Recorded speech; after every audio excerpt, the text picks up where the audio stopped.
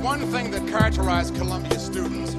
You don't select careers because you should. Nobody asked you to be a filmmaker. Your mom and dad didn't say, I want you to be a rock musician. No one in the family said, please go out and do fashion. No, you chose your major because you had to. It was your passion. It was your passion, a strong and genuine desire to make the arts and media your life's work.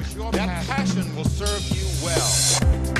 I think everyone at Columbia is pretty much driven on their passion, so they're going to put their all into it while they're here. You have so much good talent here. You're wondering, what is everybody going to think of me? But the support is so phenomenal.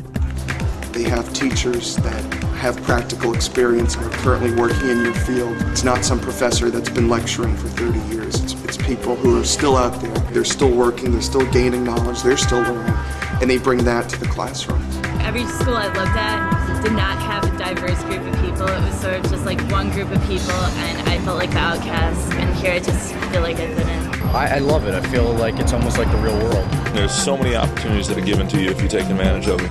The city's your campus, and you really can't beat that. There's so much going on here culture-wise, musically, artistically, every day, all the time. Someone who wants to be engulfed in the arts and media, being stuck in the middle of a cornfield really doesn't do that for you.